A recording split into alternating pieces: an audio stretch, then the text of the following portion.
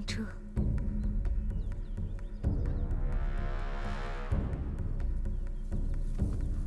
风车，我知道了。快把齐家人都叫到齐豫的房间。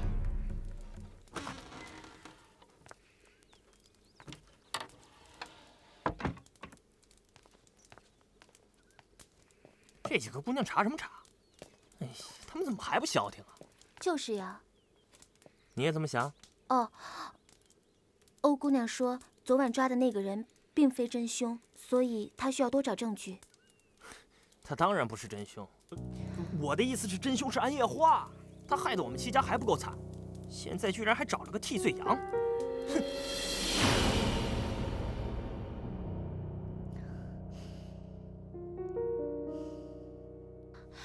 欧奇，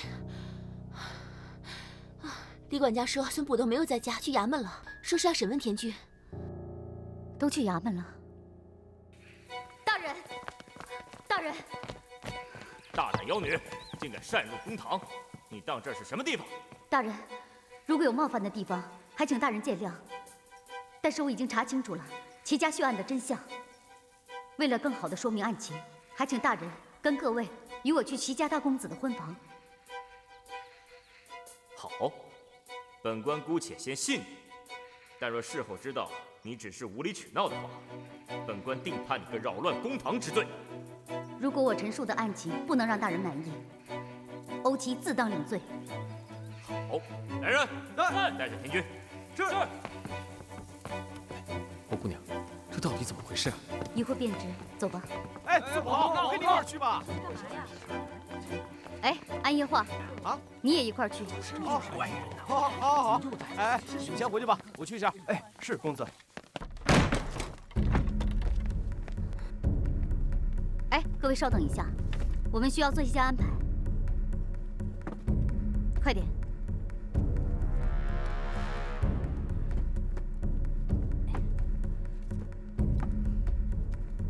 好了，大家请进吧。二公子和三公子请坐在我的左手边，安夜画和孙捕头坐在我的右手边。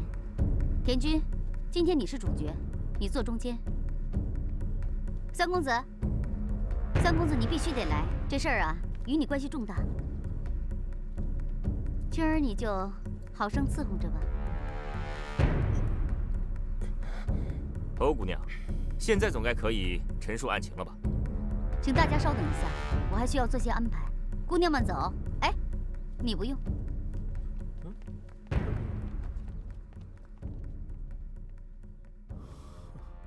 几个丫头能折腾出什么来？莫不是诓我们来戏耍？老三，闭嘴！让各位久等了。二公子，请先入座。我听说，二公子对罗月一直有爱慕之情，对吗？齐某对大嫂发于情，止于礼，并且敬重有加，绝没有半点非分之想。息怒啊！虽然你脾气暴躁，但品行极佳，这是大家公认的。请入座。哼，多谢姑娘谬赞。三公子，齐家的财产对你很没有诱惑力吧？我齐敏行得正，坐得端，没什么可以让你指摘的。三公子因炼丹而花钱无数，大公子对你早就到了忍无可忍的地步，这让你很不爽吧？哼，我是齐家少爷，不管怎么说，我想花钱，大哥也管不了我。哎，这话我信。凭三公子的聪明才智，就算你大哥断了你的经济来源，你也可以自己去开辟一片小天地。不敢，姑娘太抬举我了。因为三公子除了炼丹之外，还会设计机关。田君，所有人都说你是杀人凶手，难道你就没有什么可说的吗？小月是在这儿被杀的。欧姑娘，你一定要找出真凶，替小月报仇啊！你这无耻囚徒，方才在公堂之上刚刚认罪，现在却又为何改口翻供？小月一死，我便已决意升天。人不是你杀的，承认也改变不了事实。今天把与本案有关的事情都说出来。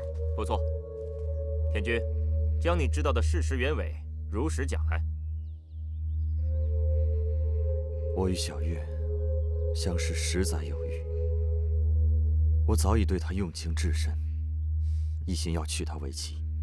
可小月虽待我极好，却不曾对我动情。当我得知她要嫁于祁煜之后，一时盛怒，我便想无论如何也要劝她回心转意。所以，我在成亲当日，便约了她在城外的桥头见面。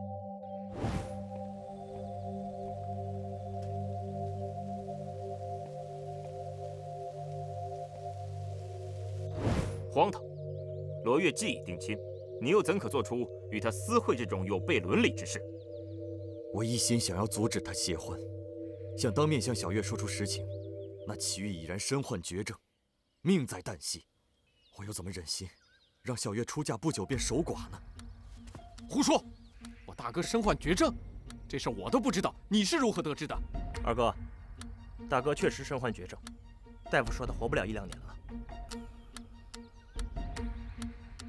如此说来，你约罗月相约私会，是想劝她退亲？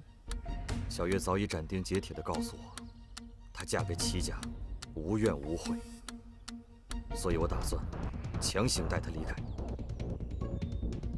真是越来越荒唐了，单此一条，你便犯下重罪。捕头大人说的是。恭喜阿娘！谢谢。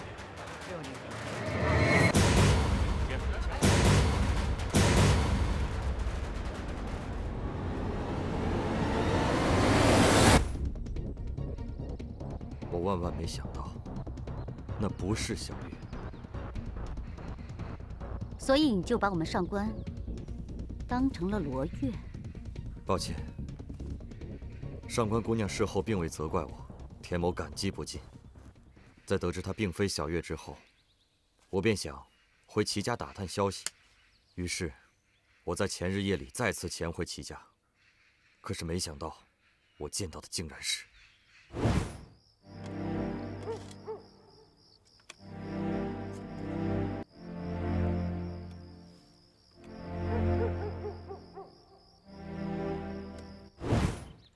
而上官这时候已经同情心大发，把你当成自己人。其实我得知她不是小月以后，便想放她离开。上官姑娘好心留下来照顾我。昨天我看到街上有人拿画像找她，我担心这些人对她不利，所以回来劝她不要到镇上。后来我与上官姑娘到草棚，待到晚间，便被孙捕头和你们给抓了。田军，刚才你所言可属实？句句实言。如此说来，凶案与你无关。你身上背负的不过是一个绑架的罪名。大人，田军没有绑架上官，上官是自愿跟他走的。据我所知，这6指怪人的尸首已经被发现，而发现尸首之人便是你和另一位会验尸的女子。仵作的验尸报告，我想大人已经看过了。尸体的死亡时间是在大少爷结婚之前。确实如你所说。无论是青儿在墓地看到的6指手印，还是齐敏遇刺之后出现的手印，也都是6指怪人死之后。这么说，这6指怪人不是凶手。其实6指怪人根本就没有参与作案。那这后来的血手印是怎么来的？莫非这6指怪人有2个？6指怪人不是一个人在作案。我和郝佳彤发现尸体时，他的手已经被砍下，而这只断手正是我在狗坟的棺材里发现的。为了转移视线，他还重重地砍了自己1刀。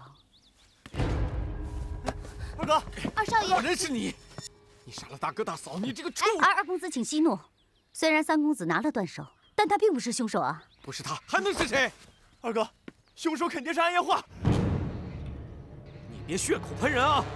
这件案子跟我一点关系都没有。今天孙捕头在此，你胆敢污蔑我！我对天起誓，我安夜化从小到大就没有见过一个生有6个手指头的人。那么6指怪人到处向人打听安家，又作何解释呢？因为金源当铺就在齐家大宅旁边。欧姑娘，你绕了半天圈子，这凶手到底是谁？你们已经抓不到凶手。为什么？因为凶手已经死了。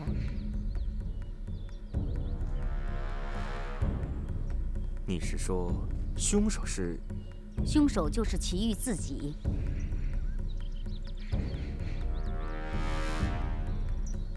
不可能！你说凶手是我大哥？你大哥是自杀的。绝对不可能！二公子虽然你不敢承认，但是你也知道，大公子得知自己得了绝症之后，早就有了自杀的动机。案发之时，齐豫身边没有凶器，那么自杀之人是如何将凶器放到院子中央的呢？是啊。好戏可以上场了，美女们进来吧。田君，你也过来。都准备好了吗？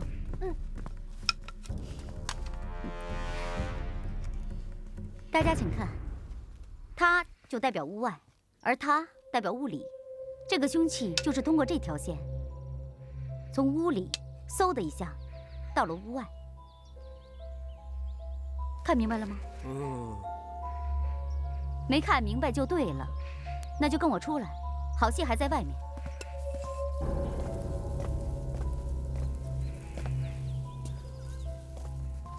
大家看到我身后这个可爱的风车了吗？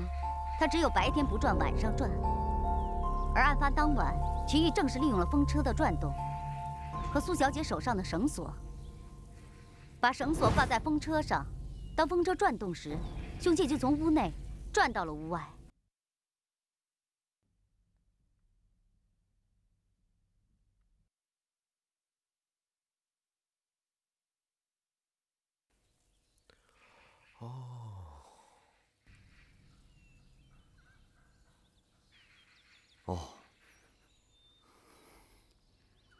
这回大家该懂了吧？欧姑娘，即使真的如你所说，我大哥是自杀的，可是他为什么要设计这些装置来固步一阵呢？还有，难道我大嫂也是自杀的不成？这个问题问得好。如果没有这个机关，凶器如果是落在齐豫的身边，那大家会怎么想呢？那我等自然认为他是自杀的。对，齐豫布下机关，就是让大家认为这不是自杀，而是一起谋杀案。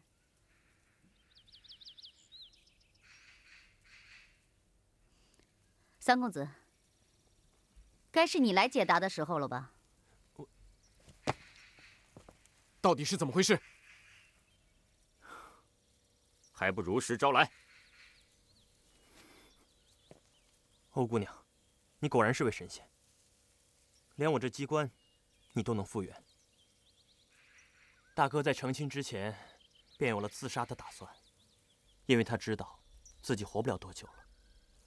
有一天，大哥对我说，他有些心事，放心不下。三弟，我有事跟你商量。大哥有事你就说。我一直呵斥于你，希望你能够努力学习，考个功名。可是没想到，你整天都捣鼓这些没有用的东西。我呀，一天求贤问道，要是哪天我得了正果，不正是帮齐家光宗耀祖了吗？爹娘死得早啊，咱们兄弟3人相依为命。遗憾的是，我想振兴齐家事业，估计实现不了了。以后齐家的兴衰就靠你们了。你这话何意啊？我想告诉你，我活不久了。什么？这好端端的，你干嘛说这话呀？大夫跟我说，我得了不治之症。不可能！不可能！你肯定是在骗我！你不会得不治之症的！你怎么会突然死了呢？不会的，不会的。三弟，齐寒现在不在，他人虽然本性善良，但是脾气暴躁，所以现在大哥有件极其重要的事情要拜托于你。有事就说。你知道，我和安夜华联手做绸布生意。我知道。现在才知道，这绸布生意之所以亏本，是因为安家在里面捣鬼。安夜华确实并非善人。三弟，我有2件事情要交给你，你听完之后千万不要害怕，也不要和任何人说。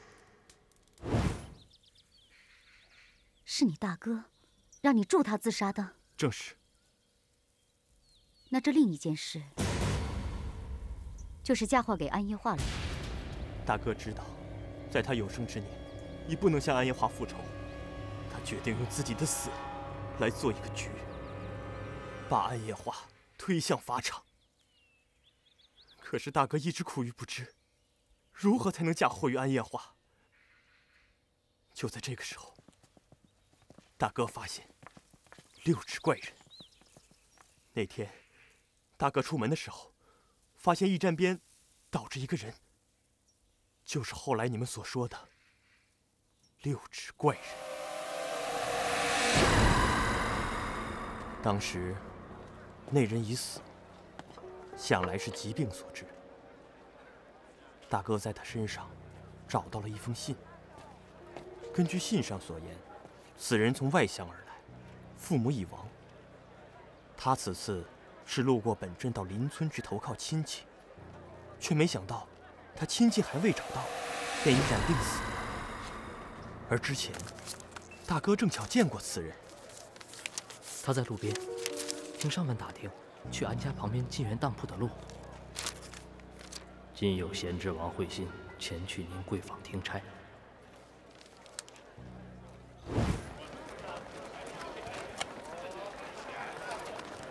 请问一下，金源当铺怎么走？哦，金源当铺就在安家旁边。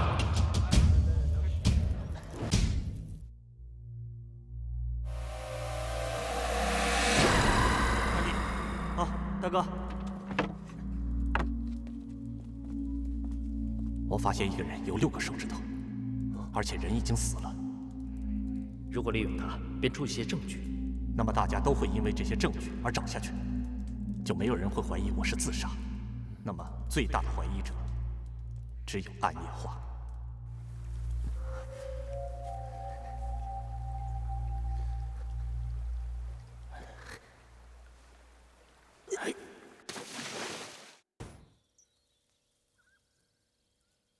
后来如何？后来我把自己包裹严实，去给大哥送信。我故意让厨娘看见自己，事后又用断手在厨房留下了6个手指的印记。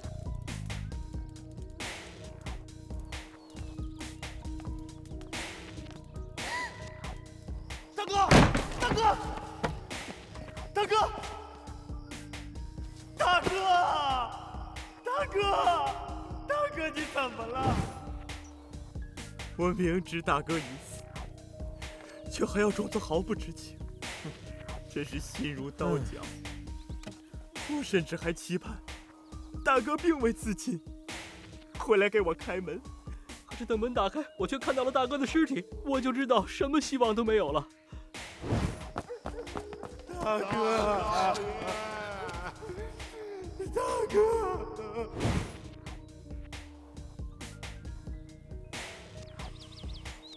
大哥早就料到，在他死后，暗夜花会变本加厉的来对付戚家。这个时候，他闹得越凶，他的嫌疑也就越大。那么你们就会自然而然的怀疑到暗夜花的身上。可是我没想到，大哥那本最重要的手记却找不到了。我一时乱了阵脚。我实在不知道那本手记去了哪里。就在这时候，你们恰恰又来盘问我。就是因为你发现我怀疑你，所以你就在此行动。你们怀疑到我头上，我感到一阵心虚，便想到如法炮制，再做一次6指怪人杀人事件，来转移注意力。于是我当天晚上跑到狗坟去挖开了棺材，取出了手掌。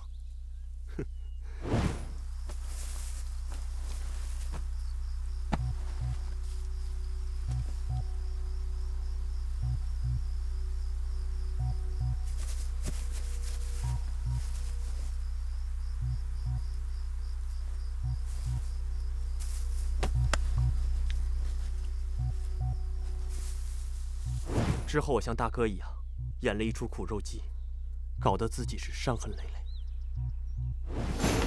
不好了，三少爷受伤了！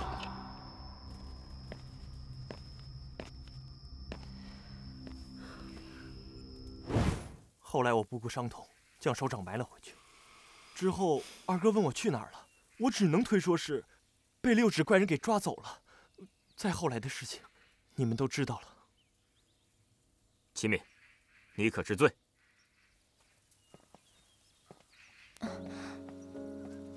知罪。启敏心甘情愿接受惩罚。可现在人都死了，此时说出原委，我就轻松了许多。你为什么不告诉我？你要是告诉我，我一定会全力支持大哥的。二哥，大哥就是知道你明事理，所以他才不会将此事告于你听的。只是我没想到，这件事不仅害死了大哥，居然还连累了大嫂。事先我并不知道，大嫂是要跟大哥同去的呀。这正是这个案子的痛惜之处。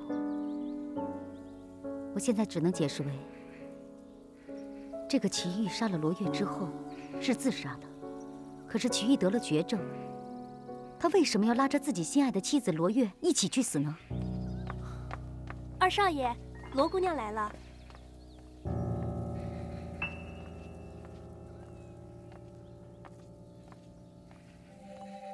罗姑娘，你怎么来了？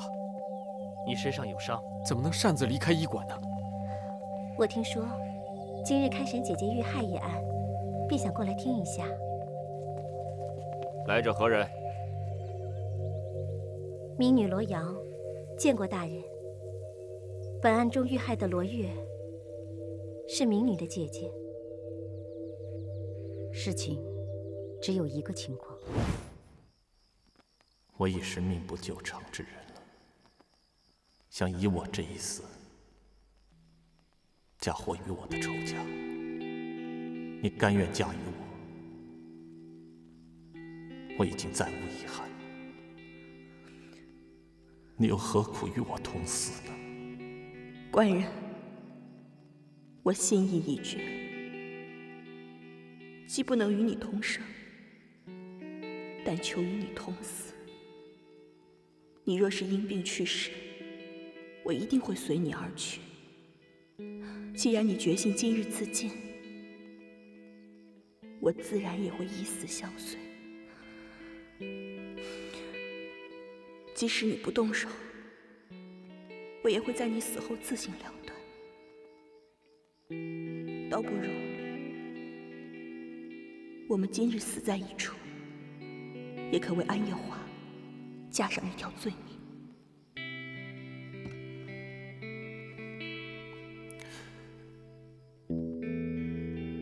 若有来世，我祁煜一定陪你至终老。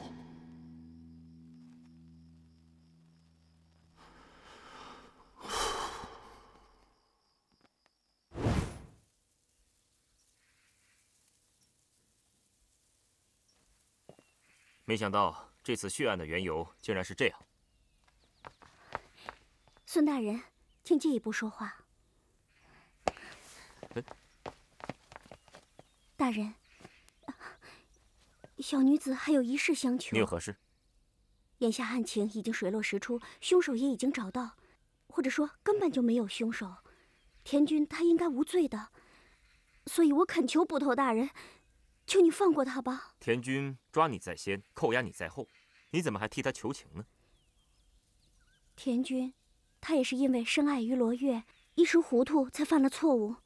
他知道我的身份之后，就立刻放我离开了。之后是我自愿留在他身边的，并且他对齐家和罗月也没有做出什么不可收拾的事情。所以求求大人，放了他吧。是啊，大人。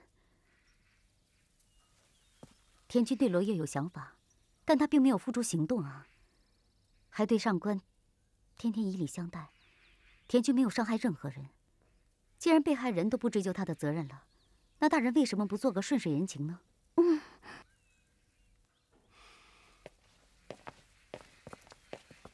本官已查明，田君之事暂不追究，放人。多谢大人。欧奇，哎，好了好了，大人，你知不知道你最应该抓的是谁呢？何人呢？安夜画。人呢？少爷，我只想做一个让你看重的对手。我做到了。你用你的生命看重我，报复我，我应该高兴才对啊！为什么我这么难过呢？安夜花，你在这干什么？给我出去！我大哥不欢迎你。你说的对，我永远都成不了你。这个院子是你的，这个女人是你的，整个齐家米行都是你的。你在用你的生命守护你的东西。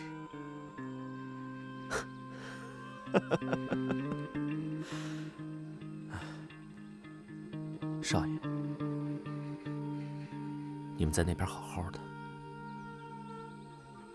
我也会好好的。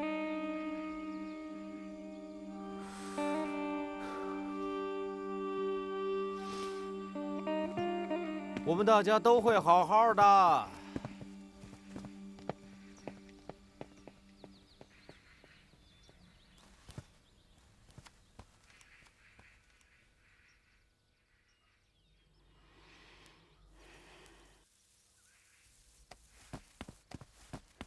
当时的情况是这样的，他站在这儿，我站在这儿，他给了我一块玉牌，可是我哪知道那是玉出昆岗啊，我就没拿，他就放在桌子上了。看来齐明果然没有骗我们，可是那玉出昆冈怎么会突然消失了呢？那我就不知道了。我是看着这狗长大的，一时不忍心就这么埋了它，想到第二天就是大喜的日子，好歹也让它感受一下喜气，于是我就没去埋它。我想把它的尸体藏个热闹的地方，所以就自作主张将他的小棺材放在了大少爷房间的橱柜里面。我想，橱柜反正也很少有人动用，放在里面也不会被人发现。如果我猜的没错，玉出昆岗应该是被他拿走的。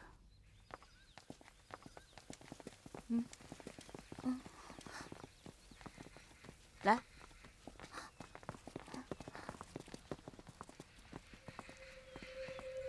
青儿，我们需要你手里的一件东西。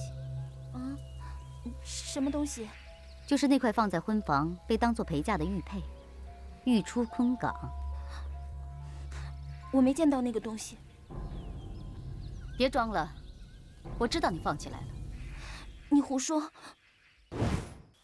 二少爷，我刚才路过这里，就看到了这个6指手印，好像还隐隐约约的看见一个人。在狗坟，对吧？说了不是我拿的。好，那我们就去狗坟看看吧。走。四位姑娘，是我捡到的，求求你们了，我错了。这是我捡到的。你说不告诉我就不告诉啦？你骗了我们那么久，求四位姑娘了。只要你把东西拿出来，我们可以不告诉别人。快走啊，青儿，别耍花招啊！我们可以回家了，我们可以回家了，太好了，我们可以回家了。瞧那傻样！太好了，太好了，我们可以回家了。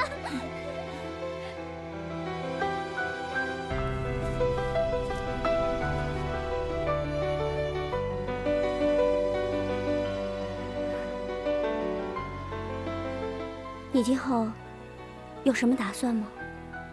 家住河南新郑的伯父，曾多次修书请我去与他同住。我打算去陪他。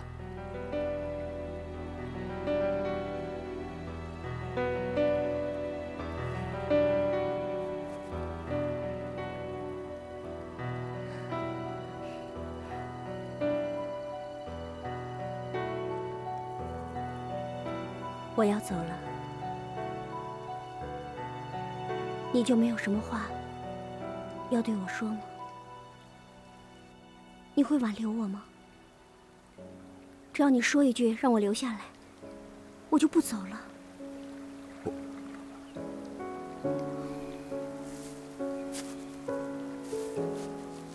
不可以。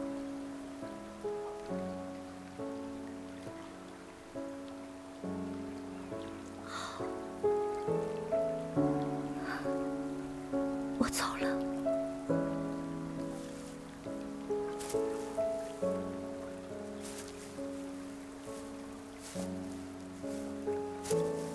上官危机，我田军虽然一向糊涂，却也明白你我并非同道中人。你若留下来陪我，日后早晚会有后悔的一天。我不能因为舍不得你，就留你下来受苦。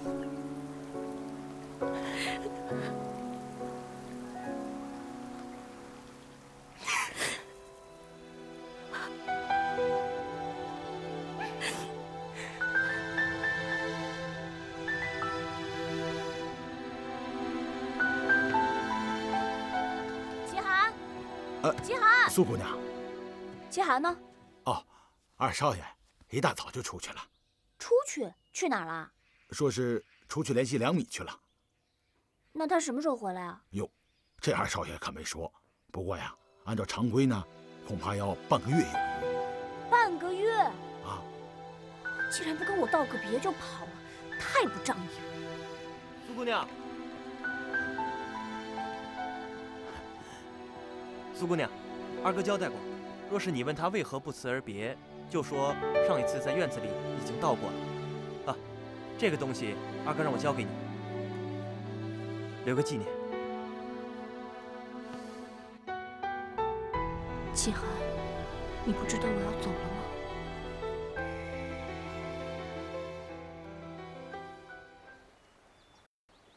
大家准备好了吗？好了。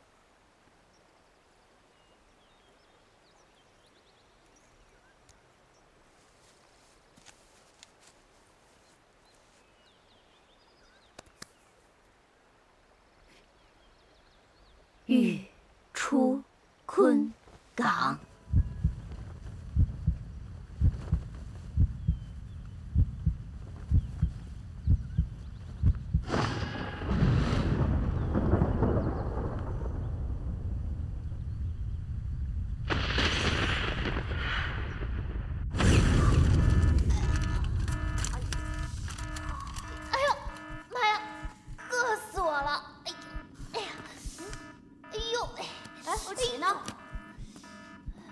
欧奇，欧奇，他是不是没回来呀？不会吧？欧奇，欧奇，欧奇，欧奇！哎呀，这儿呢！哎呀，可锁了！藏哪儿去了你？吓死我了！我也不知道为什么就在那儿了。哎，你没事吧？他怎么了？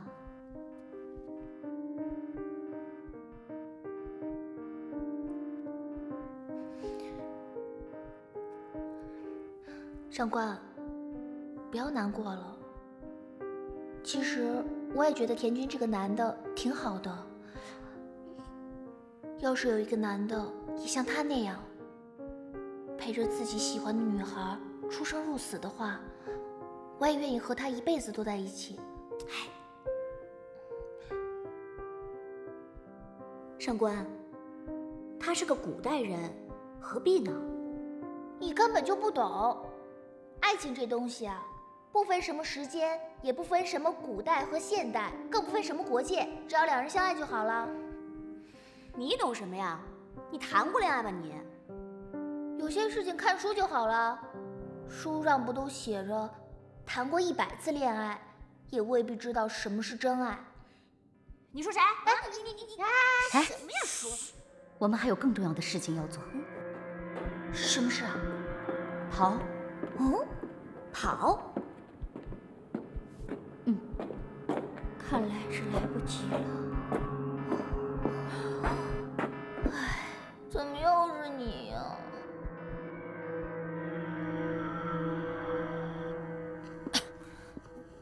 站好了，到底是不是你们几个干的？真不是。那你们几个跑到这儿干嘛来了？我们这当然是学术研究啊。学术研究？蒙谁呢？我们可是所著名大学，我们学生都知道是不能进入地下室的，因为有珍贵的文献资料嘛。但是如果因为写论文、查资料而受到处罚，这事儿传出去，校长脸上可没光啊。但是损坏公物，校规是怎么说的？就你们几个，赔得起吗？知道多少钱吗？赔不起。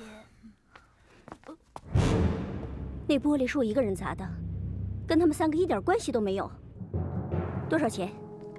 多少钱？我告诉你，多少钱？这个玻璃是从德国进口的，螺丝也是从法国来的，连胶水都是从国外进口的。我出20万。上官，你什么意思？没什么意思。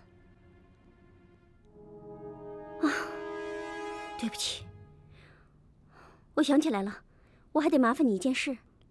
把其他3块玻璃全都给我砸了，我再给你10万，30万。上官，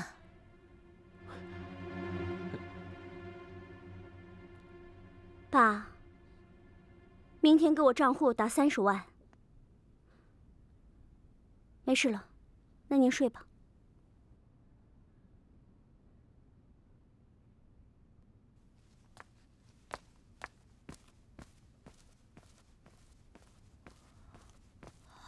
疯了！哇，你爹地那30万还真管用啊，玻璃罩都没了。行了，别开我玩笑了。哎，你在这守着啊。哦。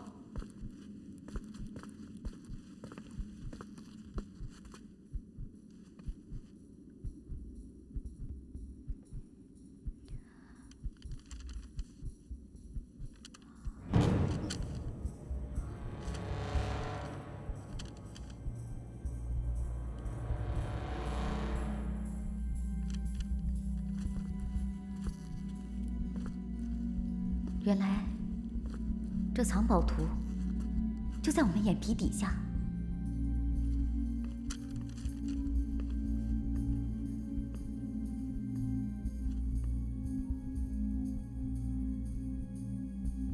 我明白了，隋炀帝的宝藏散失在大运河之后，就有人把藏宝图刻在了这块石碑上。石碑的正面是千字文，而背面就是藏宝图。哎，快点快点啊！我等着你呢。过了吗？一会儿去哪儿啊？找本书呗。我去打球。资料都没有。走。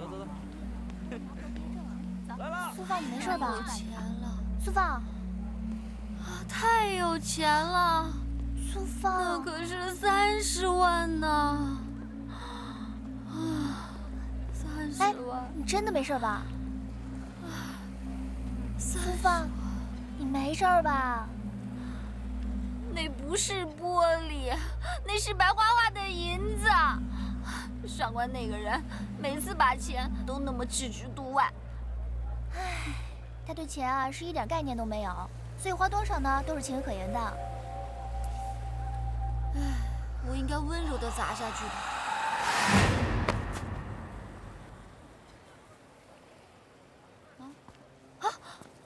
郝佳彤！哎，郝佳彤！